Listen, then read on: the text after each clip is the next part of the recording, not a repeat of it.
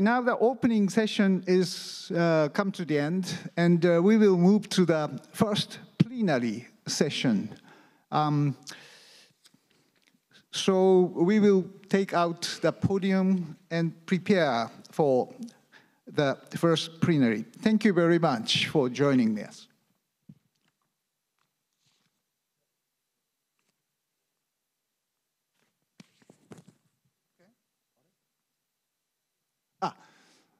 Okay. Sorry, in the beginning of the plenary session, we have a small talk with Ambassador Paquet of European Union. And I'm very much delighted to invite him for the initial statement. Ambassador, please take the podium. Very good. Thank you very much. So I will share a few considerations for the next 8 to 10 minutes, and then I'm very much looking forward to also have a discussion with our distinguished chair. I think the concept of moving from global warming to global boiling is, I think, quite interesting. What really, I think, drives the analysis in Europe is also very much science and the most recent IPCC report. And I think, to an extent, we have a change of era where we were with science at a moment where we had global warming.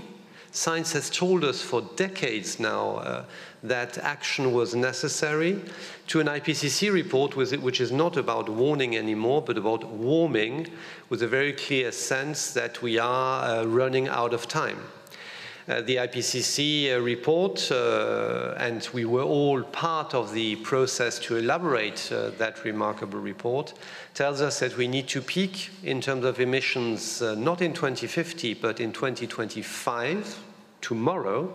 We need to peak in terms of CO2 emissions and reduce those by 43% by 2030 if we are to keep the 1.5 degree objective, which is, of course, the objective of an international agreement, but that is not what is important. What we see today is the massive disruptions noted just now by our astronaut at 1.2 degrees.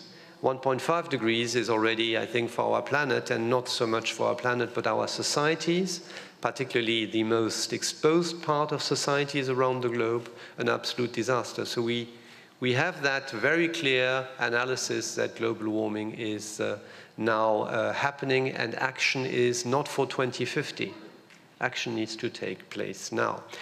I came across The Economist last week. So I think a pretty serious economic newspaper, which I'm sure many of you read. And their lead cartoon is my PowerPoint presentation of today. So that is what we need to do about climate change, the ferocity with which the world's nations need to address climate change, again, based on the science I just noted. And to be very honest, and I think this cartoon is spot on, what is happening is this, what nations are doing today. And I think there are very legitimate and good reasons for that. I think what the policy of adapting and, of course, of mitigating, and, of course, today also adapting to climate change, biodiversity loss, environmental degradation is very deeply connected to it is a particularly difficult policy issue to tackle. All of you are involved in it and know it very well. Trade-offs are inevitable. Disruption, in particular with the timelines which are now ahead of us, are inevitable. And the challenge is, of course, very much that the costs and benefits of acting now, and I think the macro cost of climate change adaptation and mitigation is extraordinarily clear. If we act now, the cost will be up to 10 times less than the cost of non-action. But obviously, these costs are unevenly distributed and also over time distributed very differently. So this is a broad policy challenge of a fully systemic nature, which is obviously particularly difficult to tackle for all of us. Now, Tanaka-san asked me to say a few words on how Europe tried or tries or is addressing that policy challenge with progress certainly happening, and what explains the capacity in Europe confronted to the same trade-offs, to the same disruption as anyone else, has been able to deal with them. So where's the innovation in policy making, if you want? I think the first thing to underline is that we have indeed now at EU level legislation, a climate law in place, which obliges all actors, politicians, administrations, economic operators, local governments, all of us, which obliges us towards a goal of 55% reduction of CO2 by 2030. So a very tall ambition, and one fixed in legislation.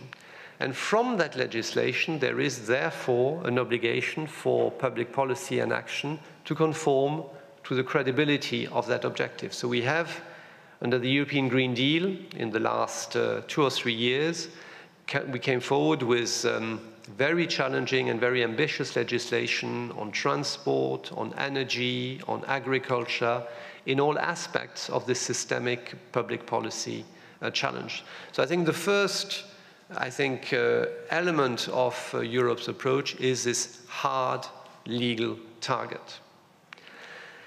I think, of course, it is important to underline that this is something which is not new. We've been at it now for at least 20 years, and we had already at the beginning of the century a first legal target on renewable energies, energy efficiency, and CO2 reduction of 20% renewable energy, 20% energy efficiency, and 20% CO2 reduction.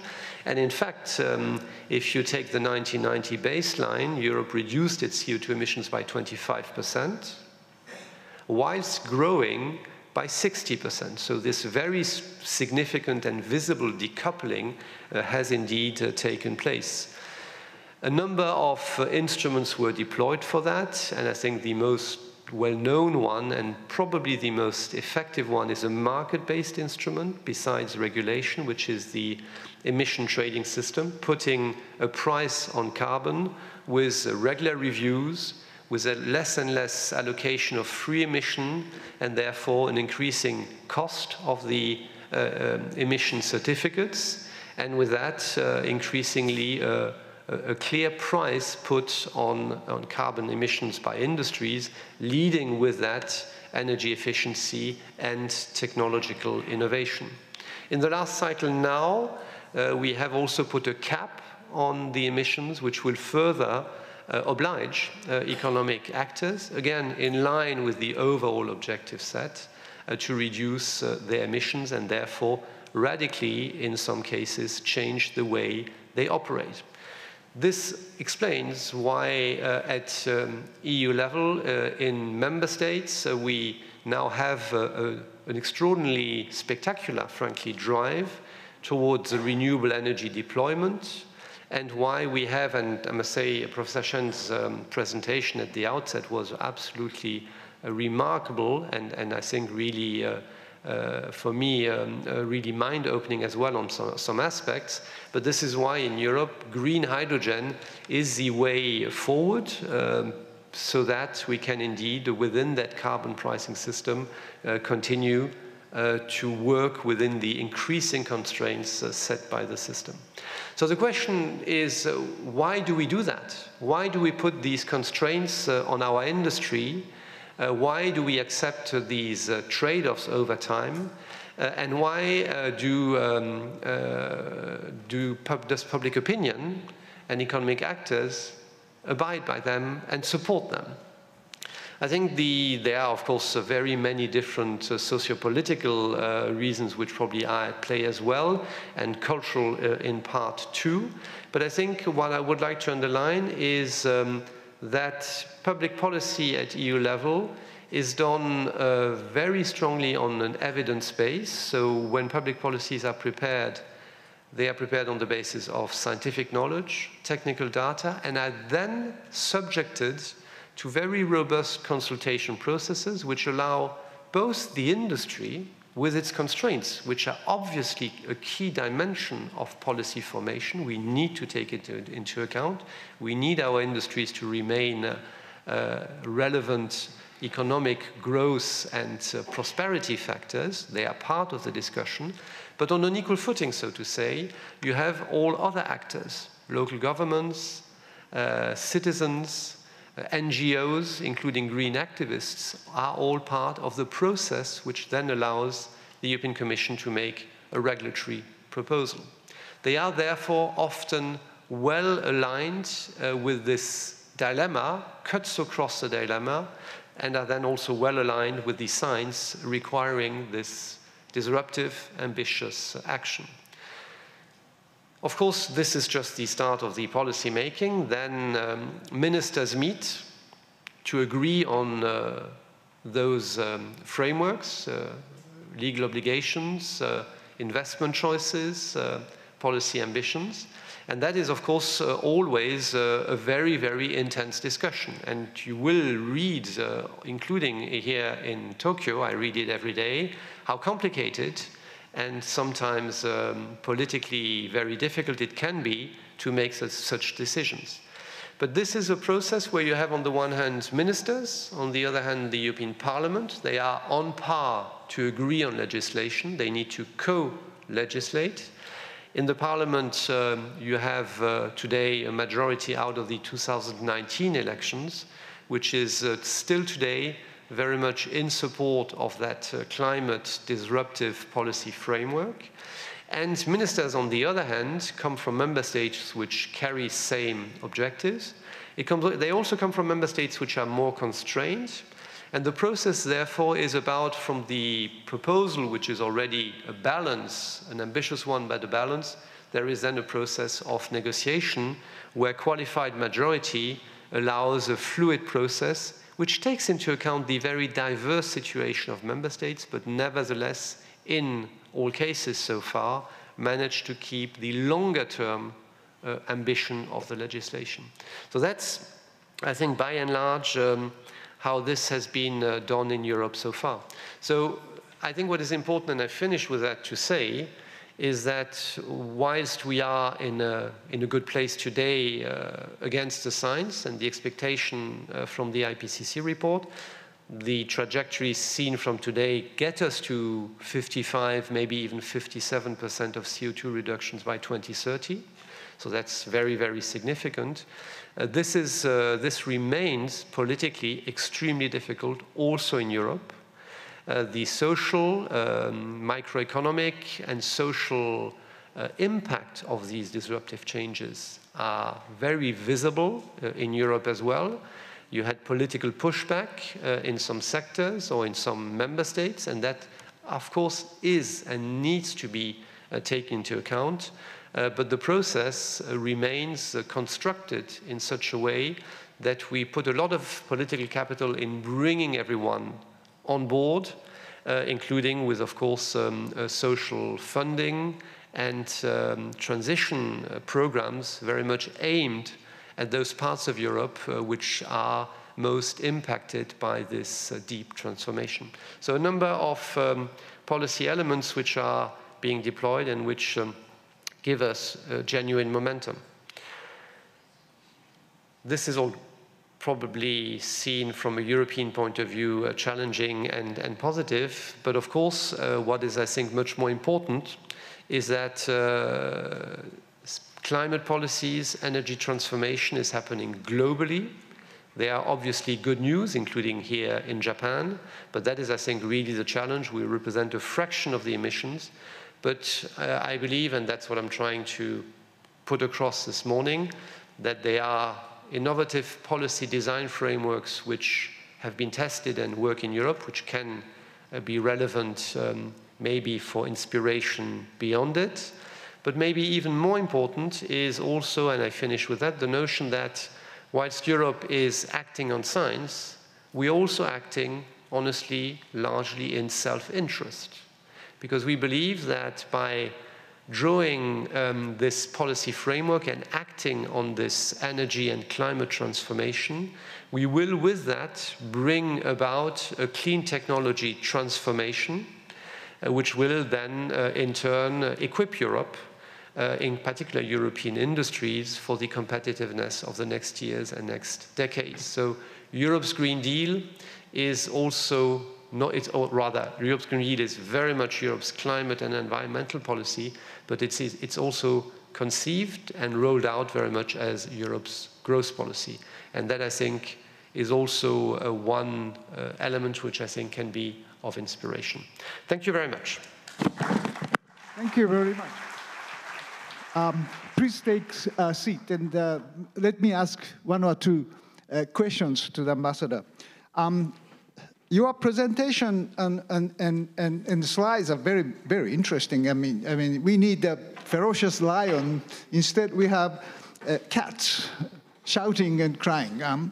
Europe is a very interesting case that you have 28 cats or 30 cats and try to make it the one lion to solidify and consolidate the differences and diversities into one voice through the process in Brussels. That is really interesting model for governance in many areas. Europe is leading in terms of the taxonomy for the climate sustainable investment. So for the hydrogen, natural gas, nuclear, you name it. You are providing the very good, important standard for the climate change mitigation. But sometimes there are conflicts with different countries, with the US, with Japan, or with China. So what is the kind of policy of accommodating of Europe, of accommodating the difference of the views from the other trading partners or alliances? How to do that? I mean, you are doing very well inside Europe. How can you do that with other countries than Europe? Well, I think that is indeed a key dimension, and Europe's climate policy is also very much about international cooperation. We try to be a force for progress in every COP, and this will be again the case in COP28 in a few weeks' time. The European Union is proposing to its partners, we are discussing it here in Tokyo as well, a pledge for COP28 of the world tripling its deployment of renewable energies. And I think Professor Shen was very strong on that. It is about renewable energies. Of course, we will see a transition out of fossil fuels, which can be more or less rapid depending on the pathway chosen. But the way forward from science, from this great presentation, but also from the policy framework in Europe, is about renewable energy. I think there is, at this stage, certainly no conceptual alternative. And this is why we recommend this objective of tripling of renewable energy, which is also economically, today, a particularly credible perspective. This brings me to, indeed, another element of cooperation is to work with partners in trade. I think the world trade system is extraordinarily important for climate mitigation. We need to ensure that these technologies become available, but also that, and that's of course a completely new discussion of the last year and a half or 2 years, to ensure that the supply chains of these clean technologies remain available for the multiplication of deployment ambition. So rare earths, solar supply chains are, from that point of view, more important than ever. And so the European Union is, on the one hand, putting in place a framework to become itself, again, in a position to produce these technologies. We will team up with partners around the world on mining and processing. And we hope with that, be able to make the supply chains for European deployment more robust. But the same goes for Japan. And we also want to work with Japan and with others. We are, I think, working with like-minded partners in the G7, but also in the G20 and beyond, to ensure that these critical technologies, their supply chain, are upgraded so that we can collectively indeed accelerate the deployment of renewable energy. Yeah, I think critical minerals supply chains, these are the very, very substantial issue to make the decarbonized community. So I mean, cooperation between Japan and EU should happen as much as possible. You mentioned about the World Trade Organization, which is now in the jeopardy of functioning properly.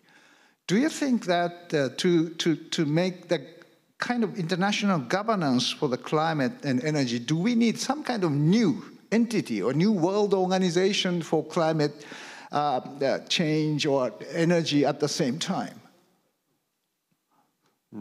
I don't know. Is the very honest reply. I think that we need robust global governance is absolutely clear.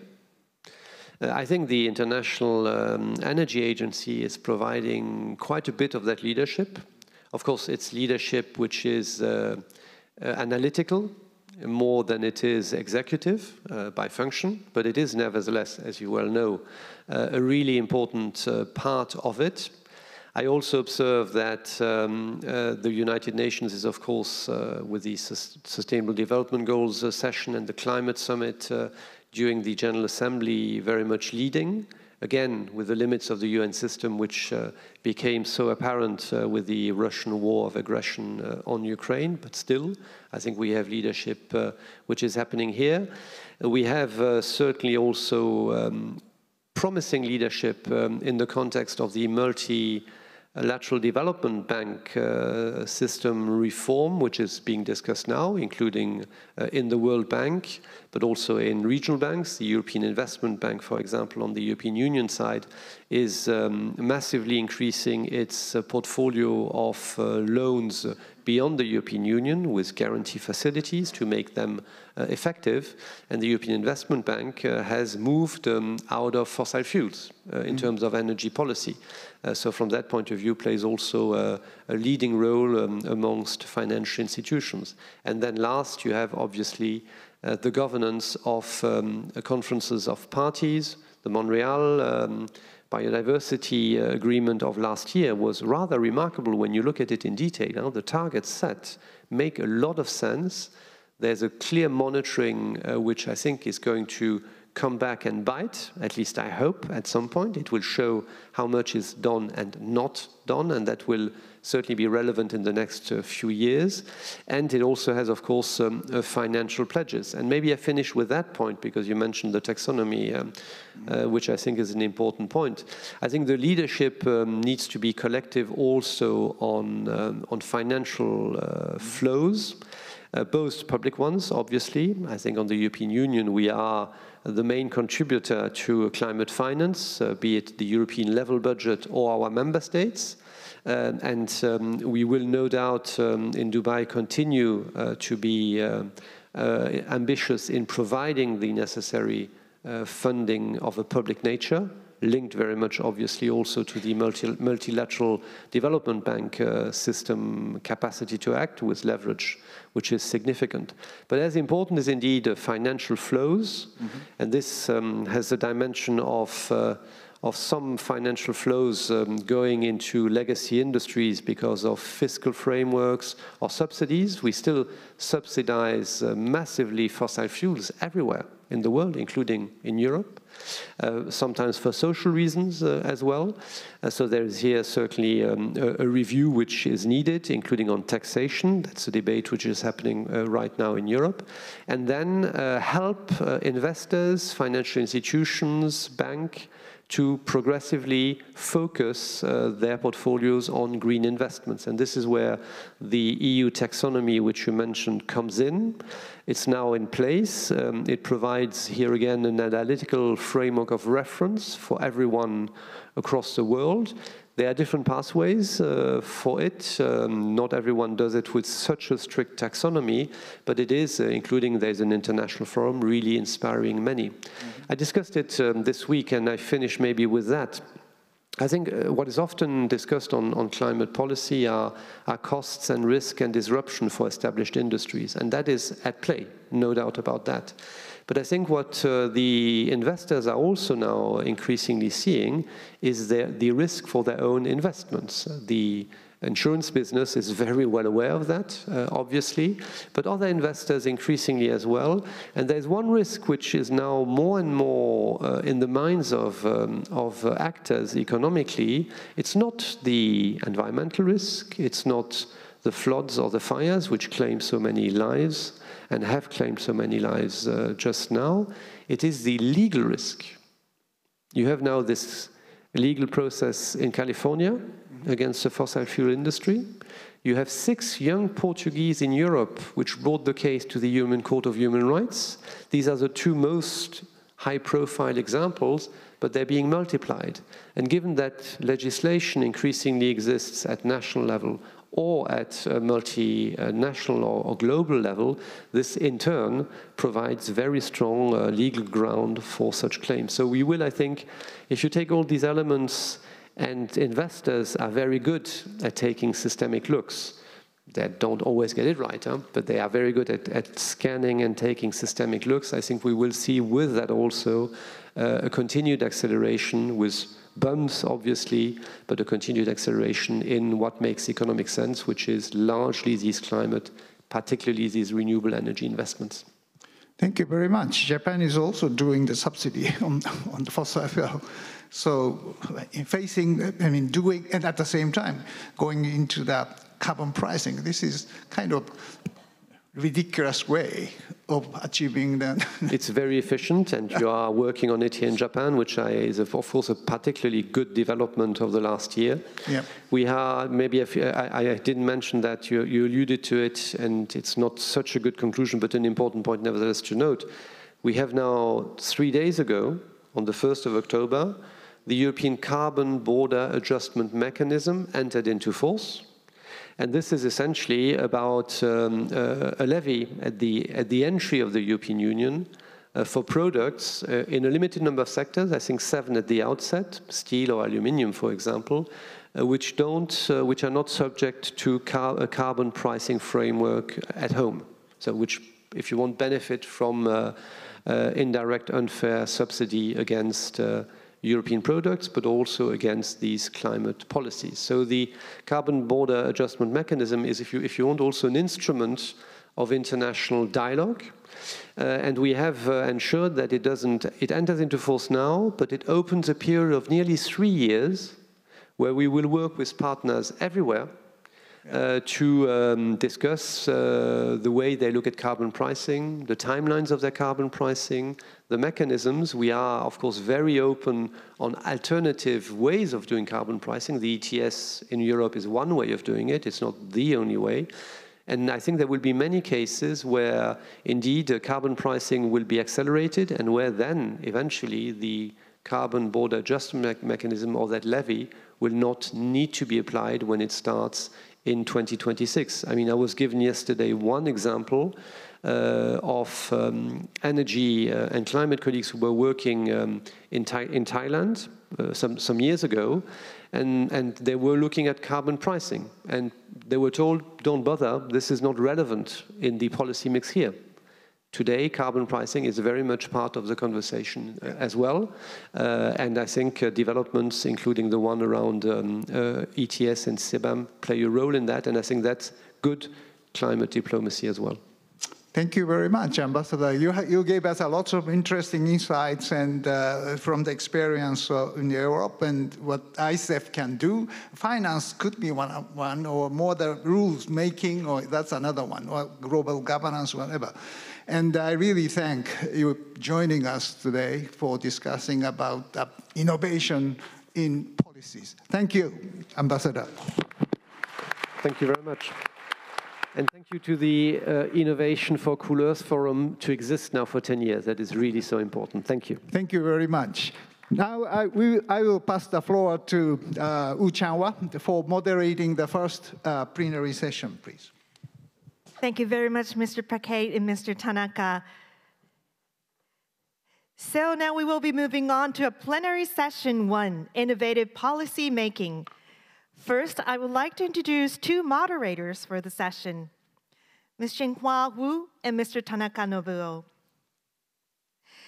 Ms. Changhua Wu is ICEF Steering Committee, China Asia Director for Office of Jeremy Rifkin, co-founder of Professional Association for China's Environment, Chief Strategist of CN Innovation, Vice Chair of Governing Council, Asia Pacific Water Forum. And Mr. TANAKA Nobuo is, as you can see, Chair of ICEF Steering Committee, former Executive Director of International Energy Agency, CEO of TANAKA Global Incorporated.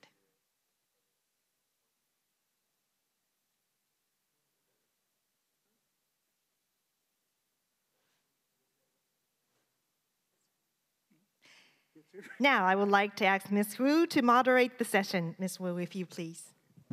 Thank you. Thank you very much. And I'm going to carry on the second leg of this panel, innovative policy making. Thank you for Tanaka-san and also the ambassador for setting the scene and also offering this deep dive with the European sort of model. And so we're going to carry on to bring 5 more, I call it case studies, to deep dive further around the innovative policy making. So with that, I'm going to invite all my panel. I think we have 4 panelists actually, physically here and 1 online. So can I kindly invite my panelists actually on board? They are Ms. Akira SAKANO, Mr. IMAI Masanori, Dr. Evelyn Wang, Mr. Hing. Coming to the stage, please. Thank you.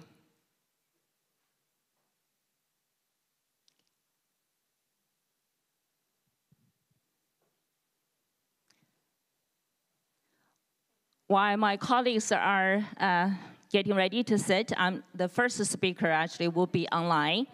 And I'm going to, is Ms. Maria online connected?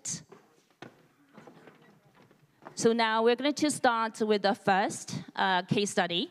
And so it's my honor and privilege to invite Ms. María Espinosa Fernanda from Ecuador, former Minister of Foreign Affairs of Ecuador, and the 73rd President of the United Nations General Assembly. She has been a very strong international advocate for sustainable development, gender equality, and also global health, and a very strong voice for change and inclusion.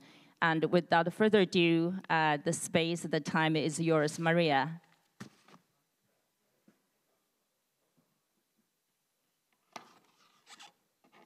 I want to begin by thanking the organizers of this 10th annual edition of the Innovation for Cool Earth Forum, ICEF, but also to thank the government of Japan for its commitment to a low-carbon and just transition to sustainable development and a more peaceful and safe future for all. It is a privilege to be with you, even if I would have preferred to join in person. I would like to share some reflections about the need to close the gap between knowledge, policy, and practice. I would briefly provide an example of my home country, Ecuador, and close with some recommendations to improve our current governance designs, especially the institutional and policy frameworks for cleaner and climate-friendly economies.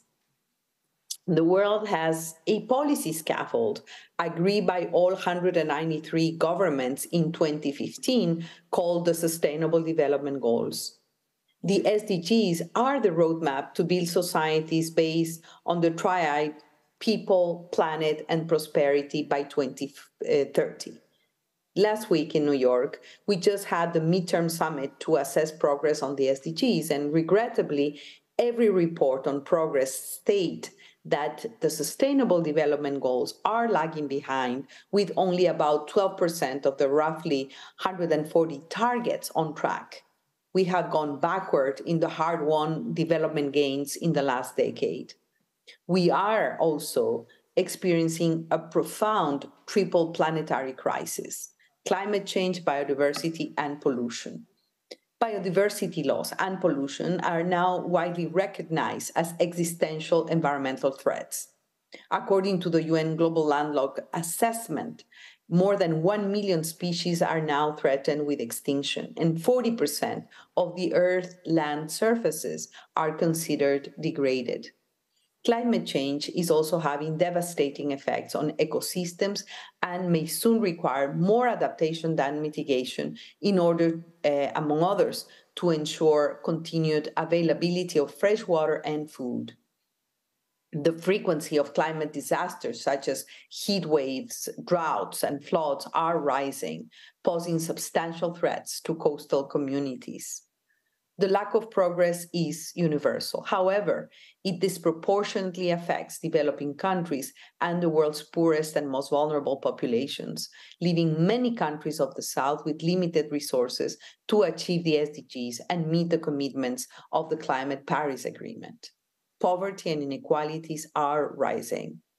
Additionally, the Intergovernmental Panel on Climate Change showed that people who are already most vulnerable and marginalized are experiencing the greatest impacts of extreme weather events and global warming, thus creating new barriers to overcoming poverty. One of the most vulnerable groups are women and girls. The impact of climate change has a clear gender component. According to UN Women, 70% of the 1.3 billion people living in poverty are women. Around 50 to 80% of women are employed in the world's food production. However, they own less than 10% of the land. The most recent Gender Snapshot report of 2023 projected that an additional 158.3 million women and girls could be propelled into poverty due to climate change by mid-century. At the international level, countries have already agreed on frameworks and pathways to address this planetary crisis. The 2015 Paris Agreement under the UN Convention on Climate Change has the goal of achieving net zero emissions by 2050, or the Kunming-Montreal Global Biodiversity Framework adopted in 2022. So all parties committing to setting national targets to implement this 30 by 30 target, which is the ambition to conserve 30% of the world's land and 30% of the ocean by 2030. However, for these efforts to be successful, it is imperative that they are translated into laws, policies, and programs that allocated the necessary resources and capacities for their implementations. Governments should reflect these agreements into domestic policies. Currently, there is what we call a significant implementation deficit. The question here is why, if we have the international legal frameworks, the knowledge, the technologies, the evidence of the high economic, social, and political costs of inaction, emissions continue to grow steadily, and the climate crisis is becoming increasingly out of hand. Why is that? Allow me to use the example of Ecuador, my country. And that would show the structural hurdles that developing countries face while translating international law and policy into domestic efforts to a green and just transition. Ecuador is considered one of the most biodiverse countries in the world due to the high diversity of ecosystem species and cultures. In 2008, Ecuador became the first country to recognize the rights of nature in its constitution. The Constitution acknowledges nature's right to exist, to flourish, and evolve.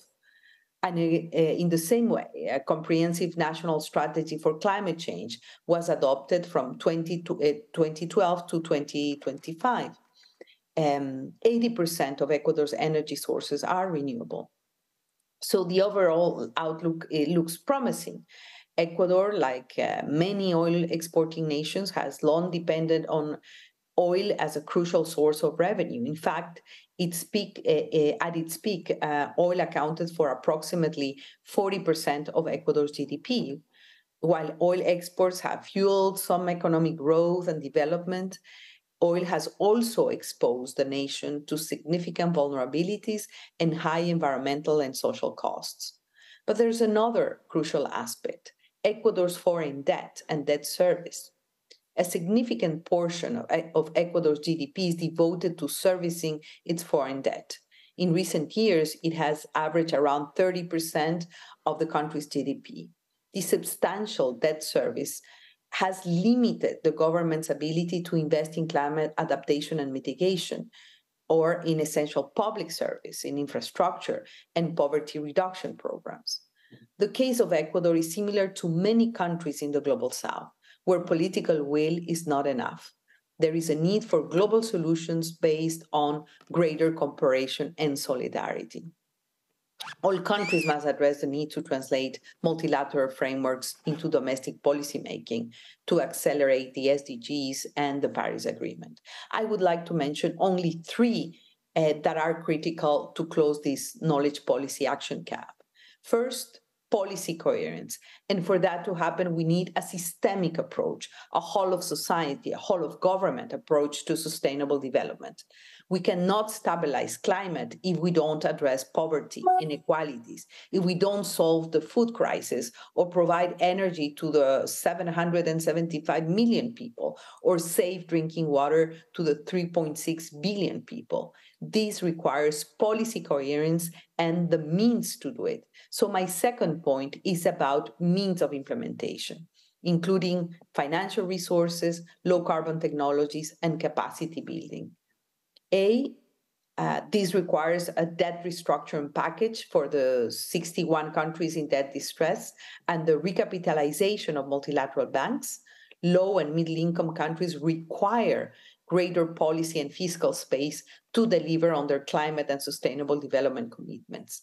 B, digital solutions that can accelerate 70% of the SDG targets.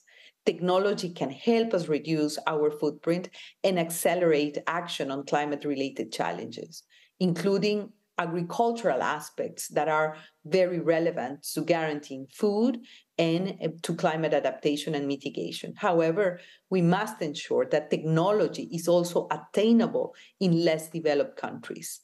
And three is investing in capacities in private and public sectors. And number three recommendation is that we need a refreshed and more effective, responsive environmental governance for the ecological commons. This is absolutely critical. An example would be the adoption of a new pact for the environment. The other critical issue in the particular case of climate change is that we need to improve accountability mechanisms and abide by the principle of common but differentiated mechanisms and responsibilities contained in the UN Climate Convention and reform the existing financial architecture, as mentioned before. I think we should not lose the impetus gained at the last SDG summit held 2 weeks ago in New York. Promises must be kept. For example, the newly adopted political declaration at the General Assembly. This declaration is a reaffirmation of the commitment to the SDGs, including the SDG on climate change. This declaration advocates for substantial financial support for developing countries, including a minimum annual stimulus of $500 billion and a more effective debt relief mechanisms. We are at the halfway point with 7 years to go to 2030, where we need to reduce emissions by 43% and correct the course of action on climate change. The forthcoming COP28 will be hopefully a milestone moment to align our efforts on climate action and set the basis for the Summit of the Future in 2024. This Summit of the Future next year is a one-in-a-generation opportunity to accelerate the implementation of the outcomes agreed at the SDG Summit. Through strong political will, wise and responsible leadership, informed by science, there is hope for a significant breakthrough to a brighter future. And the future starts today. I thank you for your attention. Thank you, Maria. Thank you.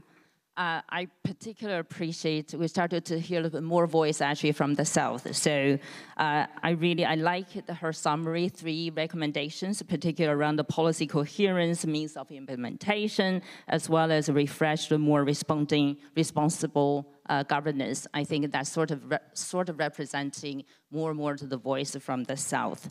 Now, I'm going to move on to our second case. Presenter, Dr. Evelyn Wang, and she is the director of the Advanced Research Project Agency for Energy, and she's going to bring us more from the US perspective, particularly around innovative technology. The floor is yours, Evelyn. Great, thank you very much. Good morning, everyone. I am pleased to be here today with all of you, and it's also my honor and privilege to serve as director of ARPA-E. I've served in this role for about 9 months, and prior to this, I was a faculty member and head of the Department of Mechanical Engineering at MIT. I was also recipient of 4 awards or 4 grants from ARPA-E as a professor, which is why I'm so excited to be here in this role as director to serve in this agency. I know we all share goals to accelerate clean, sustainable, and viable energy technologies in the future for climate change and addressing the challenges with that. Together, our support for transformational energy solutions will benefit all of our nations.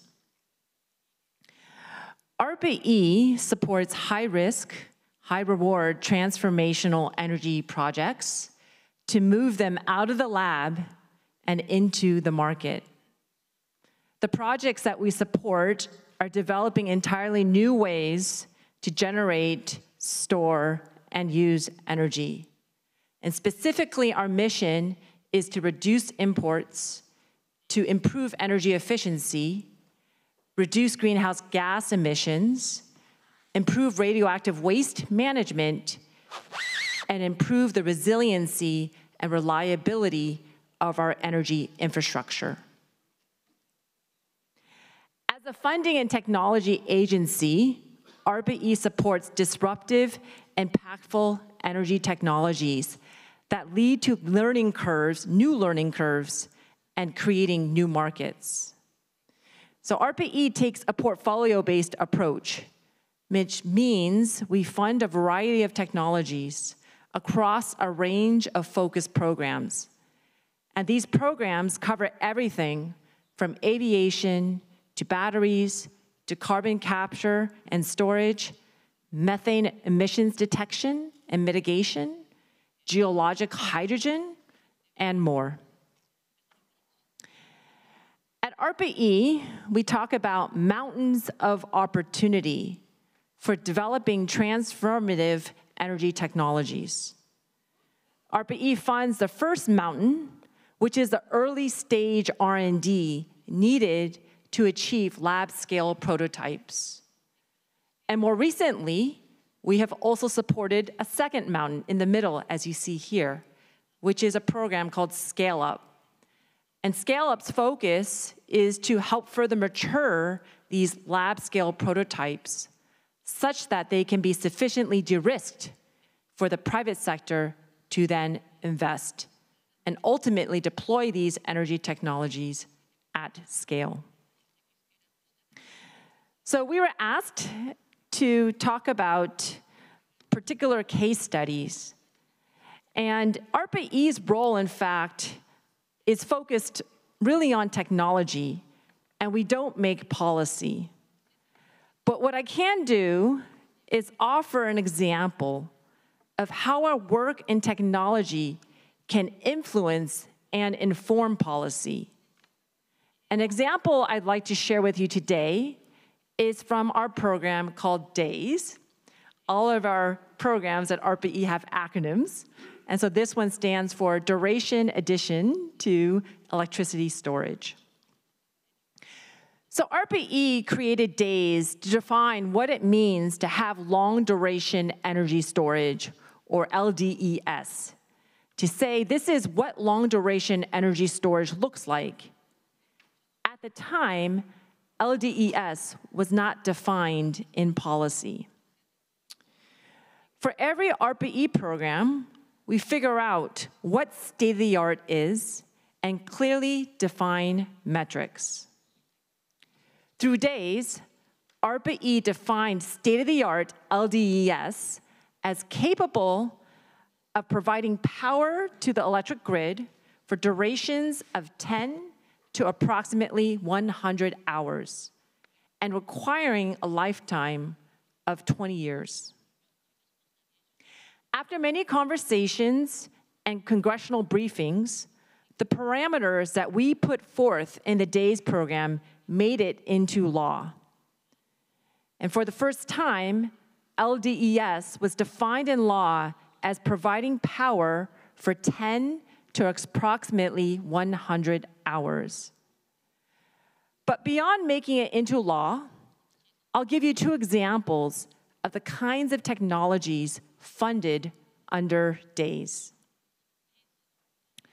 One example is a company on the left called QuidNet Energy. QuidNet is based in Houston, Texas, and they are developing a geomechanical pumped storage system. So in contrast to pumped hydro, which requires elevations to drive the storage system, what QuidNet does is they take advantage of the excess renewables and now store it in the context of pressurized water in the subsurface. And so it's stored can be up to about 10 plus hours in modules of 1 to 10 megawatts. And when you need the energy, you release the valve, and then the pressurized water is then used to drive a turbine. What's exciting about QuidNet is not only have they engaged various investors, is that they now have engaged with CPS Energy, the largest community-owned provider of electric and natural gas services in the US. And they announced a 15-year commercial agreement for a project with their geomechanical pump storage. Another example is what you see on the right, which is Antora Energy, based in Sunnyvale, California. And what they're developing is a thermal battery where they take advantage of heated carbon blocks that go up to temperatures close to 2,000 degrees Celsius. So it's glowing hot to store the energy. And in fact, when they need to now garner the electricity, they take advantage of a thermal photovoltaic cell that's highly efficient to then convert this thermal energy back into electricity. Their energy storage system is capable of 12 megawatt hours of energy storage for 25 hours. And now they've demonstrated or are demonstrating their first commercial pilot in Fresno, California. Another way that ARPA-E technology informs the policy discussion is by bringing industry into the conversation. And to illustrate this, I'll tell you about another program that we launched called Monitor. When Monitor was launched in 2014, continuous or semi-continuous methane monitoring was cost prohibitive. And at that time, high-resolution methane measurement approaches had initial capital costs of about $75,000 to $100,000 in addition to installation, calibration, and operating costs, yielding an annual measurement cost more than $25,000 per site. Monitor's objective was to detect and measure methane leaks as small as 1 ton per year from a site of 10 meters by 10 meters in area with a certainty that would allow 90% reduction in methane loss for an annual site cost of $3,000. By reducing costs and increasing accuracy, the Monitor program created a viable technology option which enabled industry and policymakers to discuss real solutions. And in fact, an oil and gas industry representative said in a congressional hearing that ARPA-E put a marker in the ground for industry and policymakers. Beyond getting in front of policymakers, now there are 2 companies that we have supported that have suggested that, in fact, methane emission detection is possible and can be deployed at scale. The example on the left is a company called Long Path Technologies. They developed a dual frequency comb spectrometer capable of detecting and quantifying more than 90% of leaks down to 0.2 kilograms per hour from a distance of nearly 1 mile. Last year, Long Path raised about $30 million in Series A funding, and today, this company serves 16 customers with applications across other sectors, including waste and mining as well. On the right is a company called Bridger Photonics, and they're developing a gas mapping LiDAR sensor, which attaches to an aircraft for aerial scans, which is capable of using a broad-range frequency swept laser to detect and precisely locate and accurately quantifying methane emissions across entire natural gas value chain. And in 2021, Southern California gas company signed a $12 million agreement with Bridger to use their technology to detect, pinpoint, and quantify methane emissions through their SoCal gas distribution area. In addition, Bridger has also raised a $55 million round in Series B. So before I move on from the panel, I'll just quickly talk about a few of the aspects of areas of technology that we're interested in pursuing moving forward. We see there are significant opportunities as we improve energy density of batteries, 4x, for heavy-duty transport. We're also interested in using renewables to create liquid fuels, such as that of sustainable aviation fuels. We know battery circularity will be more critical as we now tackle climate change and now the waste associated with all the technologies that we're developing. And so we're interested in now looking at how we can really achieve battery circularity, whereby we want to look at how we reuse, how do we really manufacture batteries, and using recycling as a last resort. And finally, of course, we want to always push the boundaries of opportunities for energy generation and clean energy sources. And so we are always excited about continuing to help make commercial fusion a reality. So I'll close by saying that this is a time, I know this discussion is focused on policy, but it's an all-hands-on-deck moment where we need to work with the policymakers, the technologists, the researchers, the academics, the investors. All of us have a role to work together to be able to create a clean, sustainable energy future. Thank you very much. Thank you, Evelyn. And it just reminded me, I think Michael Mann, in this recent book, actually, Our Future Time, he's talked about how do we keep the 1.5 degrees actually still feasible. He mentioned something actually, addressing the climate crisis is not a technology challenge, that's for sure, right? And so even though it's challenging, but innovative policymaking is the interface to get all the pieces together, so that we'll be really able to make the right decision and the effective decision actually moving forward. To save the time, I'm going to just carry on for the other presenters there. In the meantime, to remind both the audience here and also participants online to send, getting ready for your questions, or you can submit it online, so we'll be able to capture some of your questions actually into the discussion later. Now, I'm going to move to Ms. Akira SAKANO. She's the founder and director of Zero Waste Japan. She's also co-founder, Green Innovation Director, and the CSO, Ecomet Company Limited. And she's going to talk about waste, circular economy. The floor is yours, Akira. Thank you. Thank you, and good morning, everyone.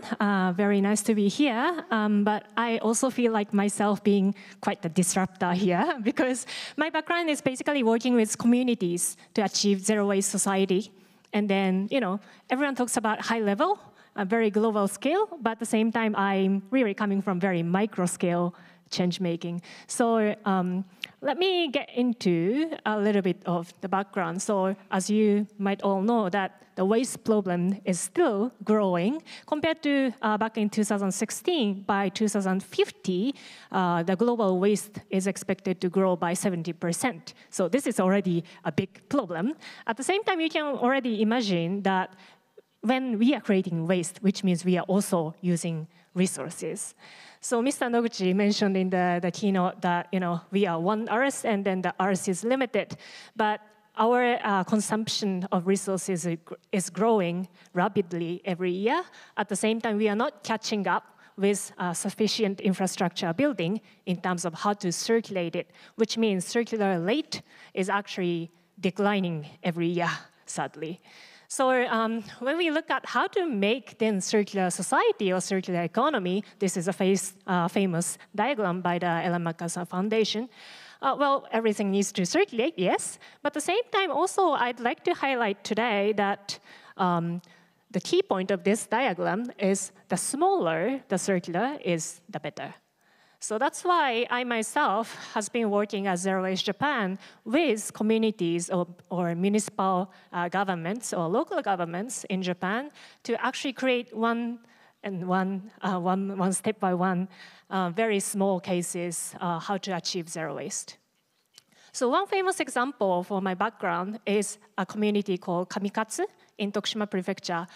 This was famous for the first municipal government in Japan to declare for the zero waste ambition back in 2003. This is also famous for its actual achievement for diverting 80% of its waste going to incineration. So average Japan's waste is still around 20% for recycling rate, but Kamikatsu was actually showing that if you do something properly, then you can actually achieve something.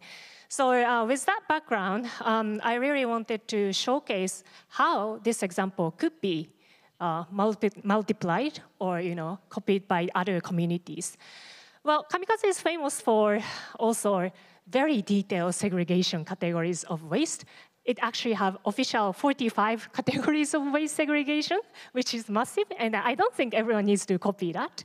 But at the same time, each community or each region has its uniqueness. So meaning we can actually build different solutions based on what we have. So for example, I started working with Unnan city, which is in the Shimane prefecture in Japan. We partner with community organization there, started kind of building compost in different community centers. So within only in 2 months, so which means less than 60 days, we built more than 70 composts. So meaning more than one compost per day. And then we monitored how citizens could contact or utilize the compost in different communities level. Then we actually consolidated the data and then share that data with the municipal government. So right now they are focusing on supporting communities, not just building big facilities, but supporting community to actually accelerate their policy in terms of waste reduction. Or other communities in Nagano, it's called Obuse town in Nagano prefecture. That region is famous for example, apple trees, then chestnut trees, grapes. Right now is the season, so if you have time, please enjoy these fruits and nuts as well. But anyway, you can see in the middle of the slides, the black kind of fluffy picture in the middle. I hope you can guess what it is. But this is the chestnut shell, and then we made it into charcoal. So actually this region is again famous these branches, these agricultural byproducts, and then they were just burning it before.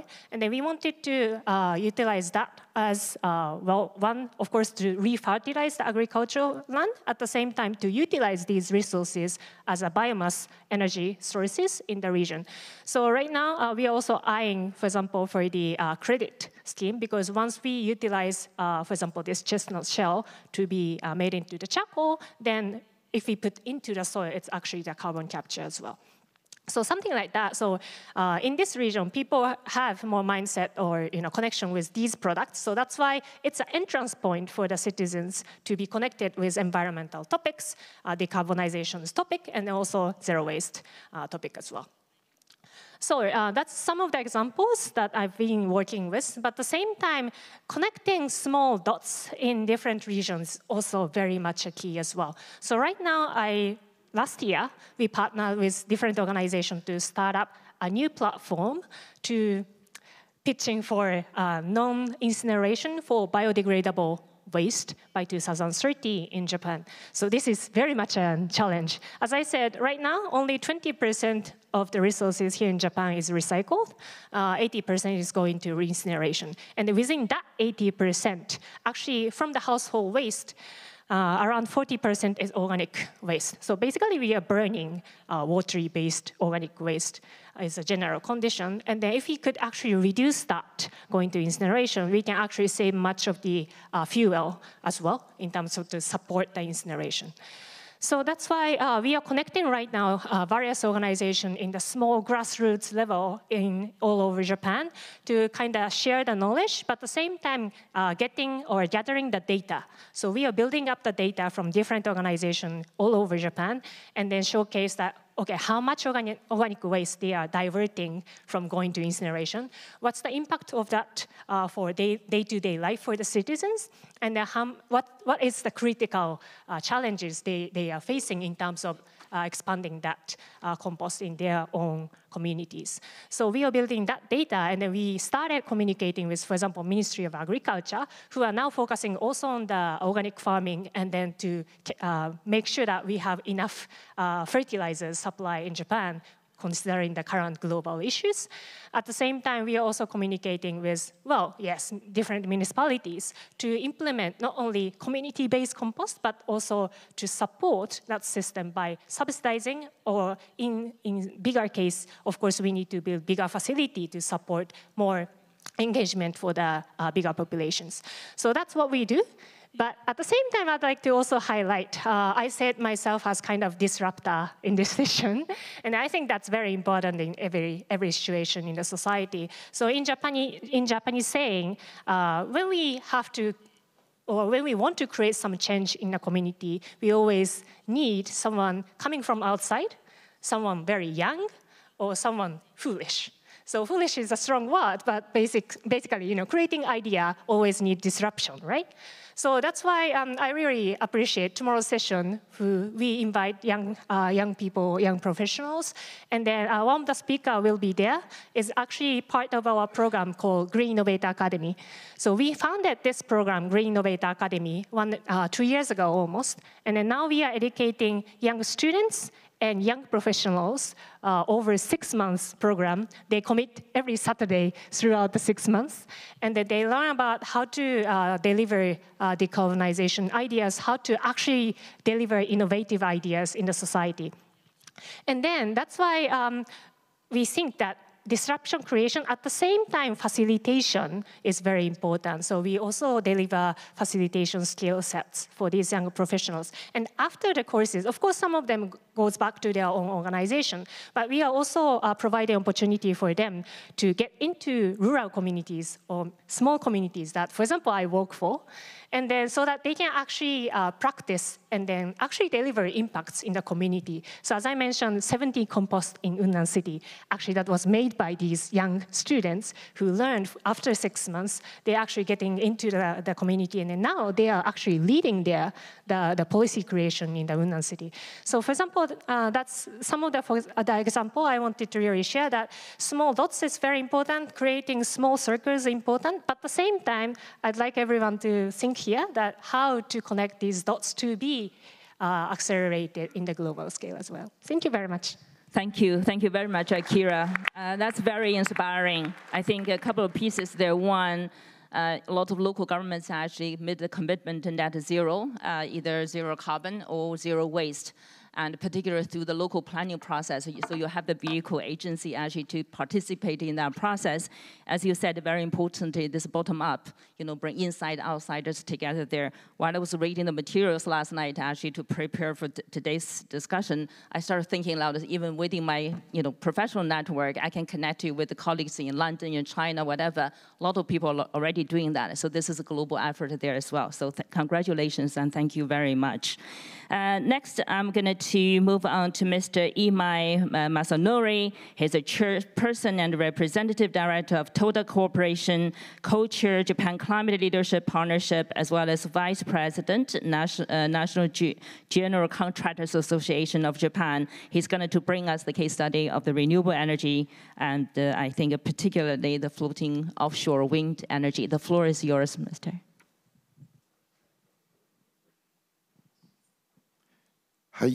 Thank you very much. I am IMAI. I'm from TODA Corporation.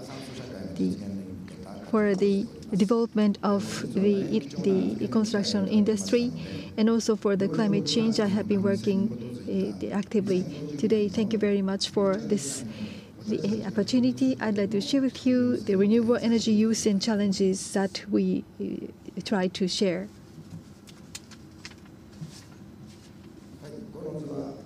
Please take a look at this. This shows the comparison of the general government debt, and we are having the funding of 20 trillion yen. So it makes sense to reverse the situation of the debt, and at the same time we are able to work to drive Japanese economy's growth. This shows the number of workers in Japan, and it is declining. It is important to raise the level of the GDP, and for this, it is important to improve the work style, operational efficiency, and productivity. And also, at the same time, it is important to provide the contribution for highly productive industries that would contribute to the carbon neutrality. And these are the proposals that we can make to solve the problems in Japan. Japan's wind resources have a potential of about 1.8 times its energy demand. By improving the energy balance and we are able to make a contribution to the energy security. Furthermore, to be more specific, we don't have the shallow waters, so in many ways the wind resources are located in the EZ. So it means that we need to have the floating offshore wind power, and offshore wind power can be mass produced, installed, and it can be a main source of primary energy. But it is important to build large-scale industries with high productivity and establish energy security.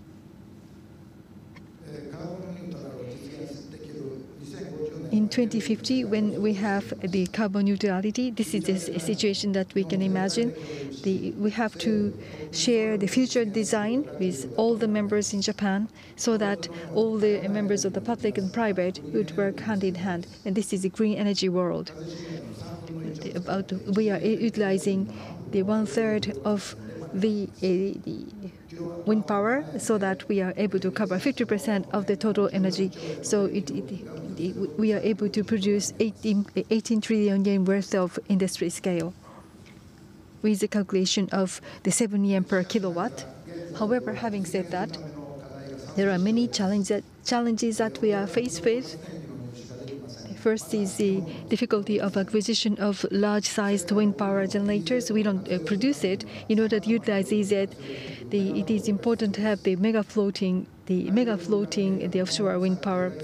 So it is important to establish the the expanded wind power floating complex, and also it is important to have the infrastructure for the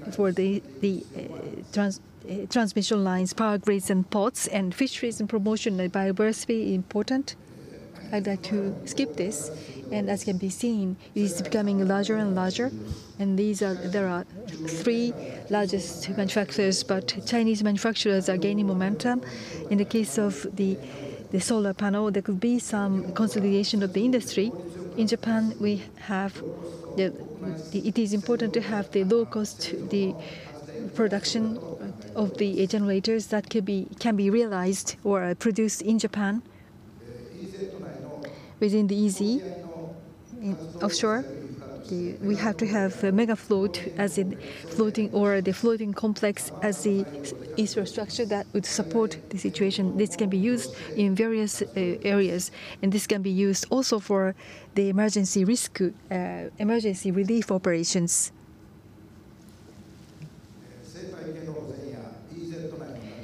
So this can be used for the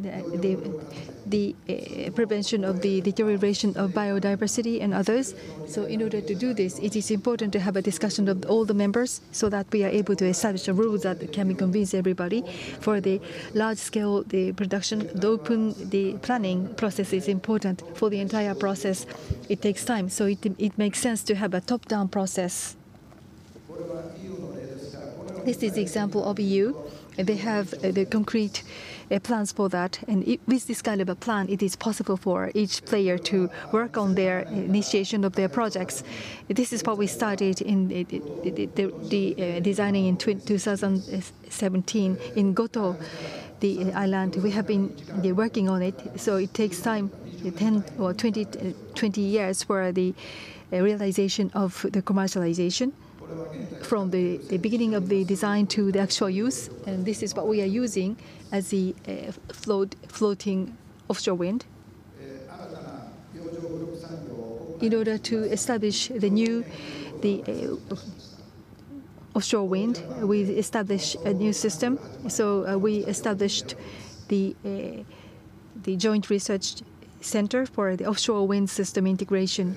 We sincerely hope that we'll be able to establish this. This is the introduction of this. We have a QR code, so we'd like you to take a look at the Joint Research Center for the offshore wind system integration. Apollo project was established by the President Kennedy, and President Kennedy made it clear that there is a high level of commitment by the U.S. government. That was a driving force for the success. And so I do believe that this should be the Apollo project in Japan for 2050. 2050 might be too late, but it is important to have the clear goal with the clear timeline to be shared by all the members. And taking on the challenge would certainly vitalize Japanese economy and Japanese industry. And also this would make a contribution to the Japanese security system. Thank you very much. That's all. Masanori, and definitely you shared with us the capability from corporate sector, from the construction, building, designing, planning, engineering there as well. So thank you very much. Last but not least, and I'm going to give the floor to Mr. Henry Lee, and he's the founder and CEO of Volar Air Mobility, and he's going to bring to us another very innovative innovation, actually technology as well. The floor is yours. Thank you. Thank you very much. Ladies and gentlemen, good morning. My name is Henry Hooi, and I'm the founding chairman of Volar Air Mobility, a Hong Kong-based green aviation company aiming to promote the adoption of environmentally responsible traveling alternatives. It's truly an honor to stand here, or to be here to discuss a topic of utmost importance, innovative policy making in support of green transition. Climate change is real and one of humankind's most challenging issues. According to World Bank, 80% of the Maldives and major glaciers across the world, including that of Mount Kilimanjaro, will disappear by 2050. The recent surge in energy prices, such as the 40% jump in European gas prices in August, and geopolitical tensions pose another significant challenge to our transition towards green developments and sustainability. The situation calls for an urgent attention and effective strategies and policies to ensure energy security and supply chain stability.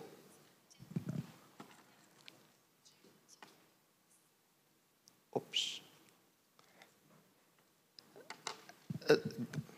Sorry.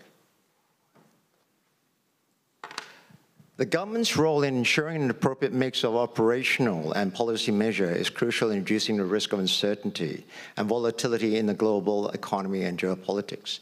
By creating an enabling environment through the acronym IDR, fostering international collaboration, multilateral partnerships, diversifying of energy mix sources and policies, and developing resilient energy infrastructure, we can significantly address and in some cases mitigate the adverse effects from the energy crisis, including geopolitical tension. Through proactive measures to ensure energy security, countries can effectively reduce their vulnerability and promote stability in the global energy landscape, contributing to a more secure and harmonious world. Taking each of the IDR initiative in turn, international collaboration and partnerships. International cooperation, as I think Ambassador Paquet spoke about today, is key in effectively addressing and managing geopolitical challenges surrounding energy security. Through collaborative agreements, countries can collectively tackle these issues. One effective approach is the establishment of shared green infrastructure projects, such as logistic transportation network, transmission grids and pipelines that connect energy-producing regions with consumer markets. This cooperation allows countries to pool their resources and expertise, bolstering the resilience of critical energy infrastructure.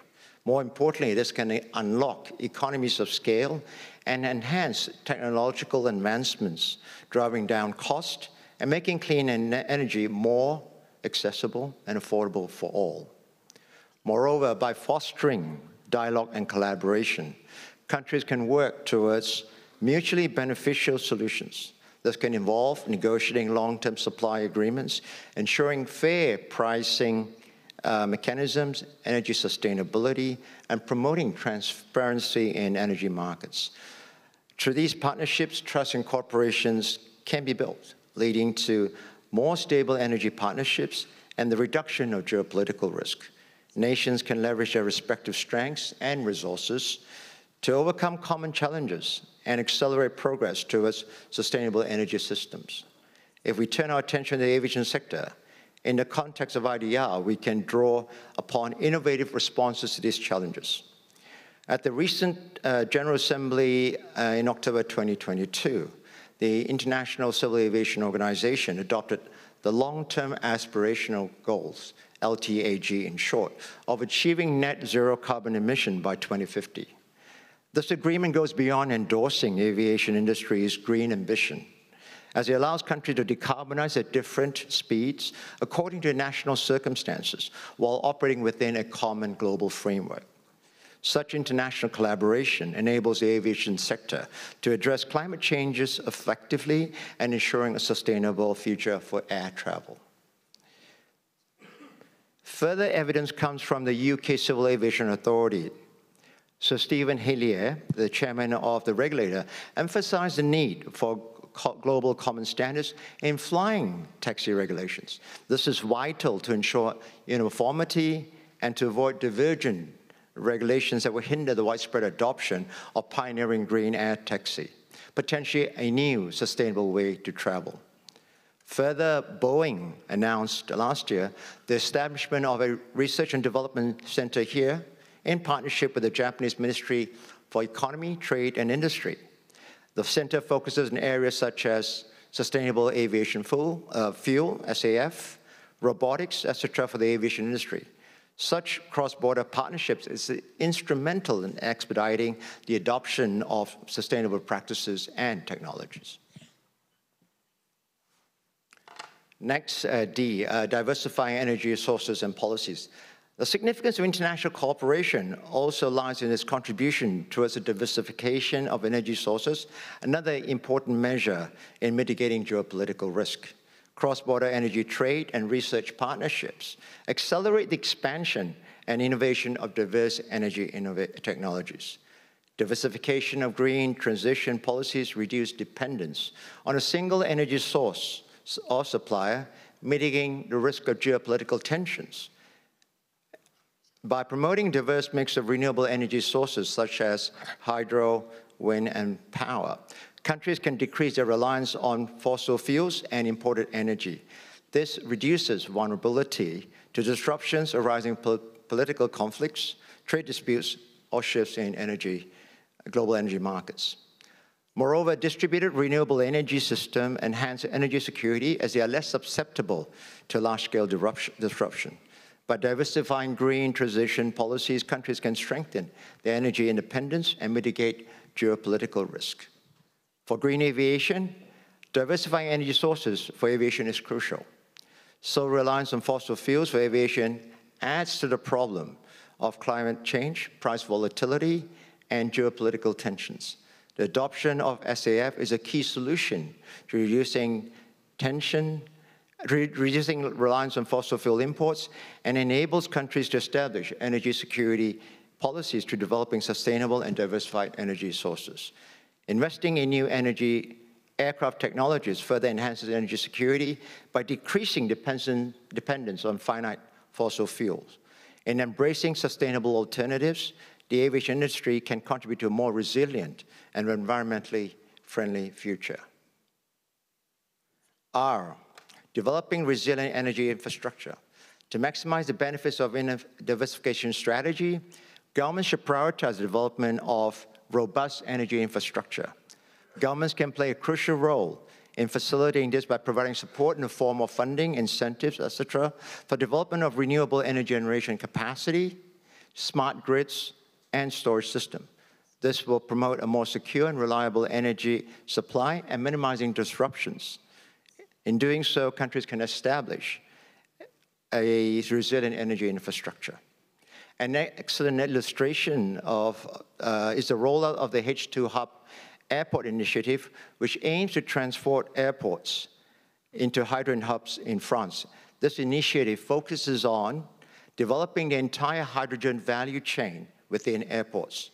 Thus, in the short term, paving the way for the introduction of hydrogen at airports, and in the longer term, operation of liquid hydrogen-powered aircraft. Critically, blending these strategies into long-term national development policy with effective execution is important. A consistent policy framework provides clarity, stability, and certainty, which are essential for attracting investments, fostering innovation, and driving long-term growth in the green sector. The Nordic countries are exemplary in their approach towards green transition. Their commitment to renewable energy sources, sustainable practices, and circular economy principles serves as a model for other nations. Each country has its own national policies and strategies towards reducing emission. This is augmented by extensive collaboration and integration, specifically in the energy sector with a highly interconnected electricity market. This lends itself to efficient energy transfer and utilization with enhanced security and resilience. As energy mix evolves, continuous learning, best practice, and knowledge sharing will enable the Nordic countries to innovate and overcome the challenges in going green. Their success will reinforce the importance of collaboration and commitment to long-term national policy in achieving a sustainable and green economy. In conclusion, it's crucial to adopt innovative policies to reduce geopolitical tensions for green transitions. These policies should blend in multilateral partnerships, diversification of energy sources, and the development of resilient energy infrastructure. In embracing such forward-thinking strategies, countries can enhance energy security and minimize frictions as they transition towards greener energy systems. Ultimately, these measures enable nations to address the challenges inherent in green transition and paving the way for a sustainable and prosperous future for all. As advocates of public interest capitalism, inspired by Ambassador George Hara's Alliance Forum Foundation, we at Volar strongly encourage everyone to work together towards a shared goal of building a sustainable future that delivers impactful societal advantages. In closing, we would like to leave you with this proverb, Amadare Ishu o Ugatsu, which literally translates to constant dripping wears away the stone. Simply said, while the work ahead may seem challenging, collective efforts will eventually be impactful. Thank you very much. Thank you, Harry. I know sort of I've been reminded of running out of the time already, but with the special permission from our chair, so we're going to extend it a little bit, because I feel like, of course, listening through presentations, we all learn a lot, actually, particularly from the presenters here. But without the interaction, that's going to be really a regret.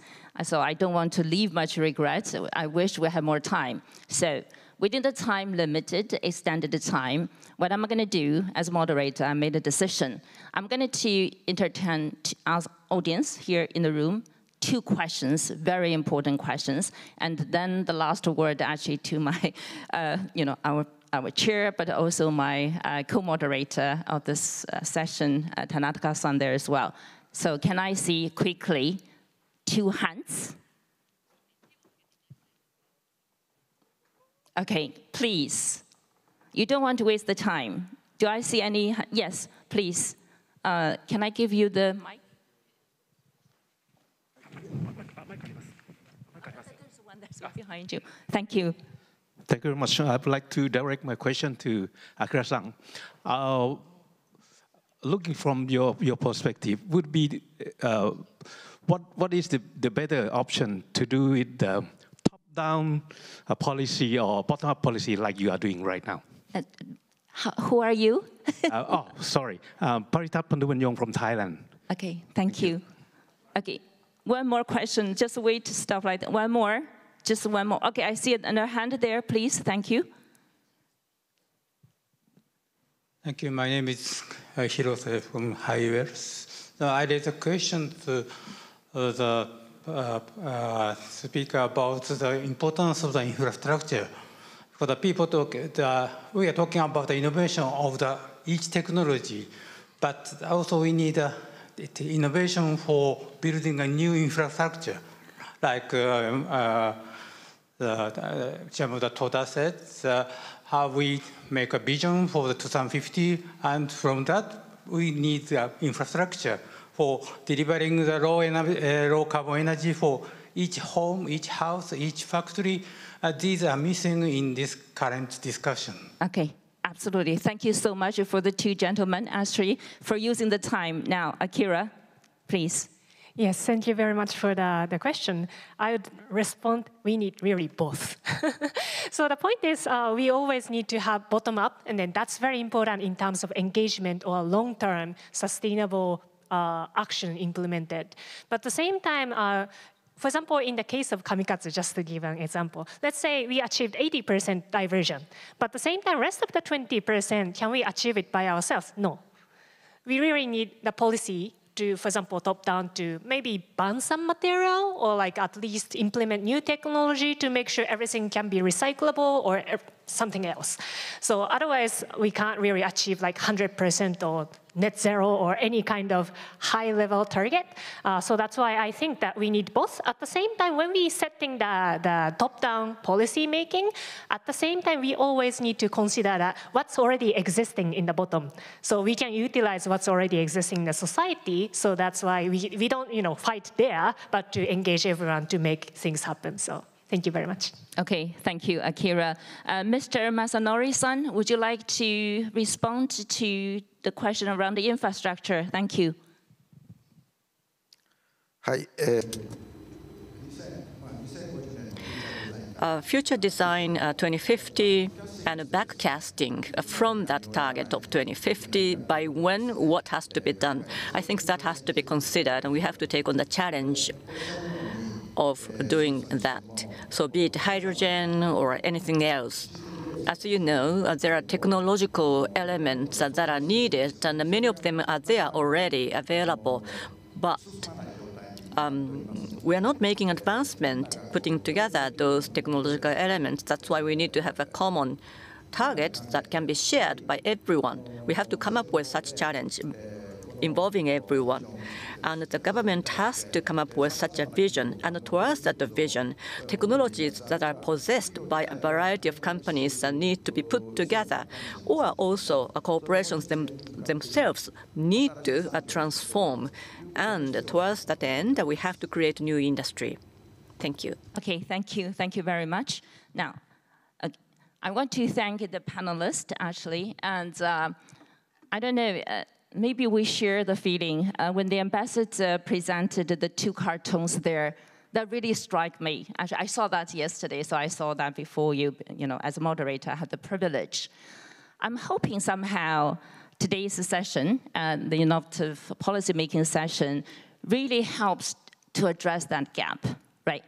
In reality, we are not really those that say, wow, the cats moving at each other, whatever. So we are really coming together. So there's so much hope, particularly through the cases actually presented today. I think we had altogether actually 6. We had the ambassador presenting EU, Maria presenting Ecuador, and then 4 panelists here in the audience and sharing their experience. You know, hopefully somehow you would conclude with me, if not exactly the same conclusion, actually similar. You know, thank you for giving me this sense of hope. And now I'm going to pass the mic to my co-moderator and to have the final words for this session. Thank you. Thank you, Changhua. I am very much delighted to have you moderate the session and see many very strong women leaders in this session. And also important element is that I met Changhua in the discussion of UN talking about modification of clean development program some time ago. Sakane-san is a leader of ICEF in Mongolia and as a Japanese. And Maria is a UN General Assembly chairman and trying to change the system. So either in government or bottom-up from Sakane-san, or in the business like Toda-san, we need a strong personnel who has a global identity. I mean, this issue of climate change is very global in nature. So nationalism or populism cannot solve this issue. So we need, in the government, in the business, in the academics, we definitely need those personnels, and I really are very happy to see the very good examples here as a model for the change in the future. Thank you very much for the participants, and I wish you the best luck continuously in this area. Thank you.